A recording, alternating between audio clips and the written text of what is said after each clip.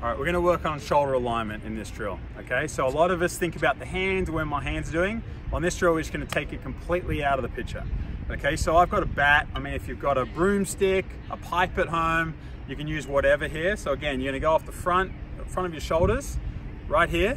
Okay, so facing the picture, left-handed, you're gonna go drop in, okay, slowly, so it's just after the feel. Okay, so again, from here, one, and then you're gonna switch positions with your shoulder alignment here. You don't wanna stay too straight here. Okay, again, one, coil in, feel that, and then switch positions. If the ball's lower, you're gonna have more shoulder tilt. If it's higher, you're gonna stay relatively flat here. Again, so this is a high pitch, you still load in, up here, low pitch, same load, I've got a bit more tilt here. So again, we're taking the hands out of the picture here. Let's get that correct shoulder alignment.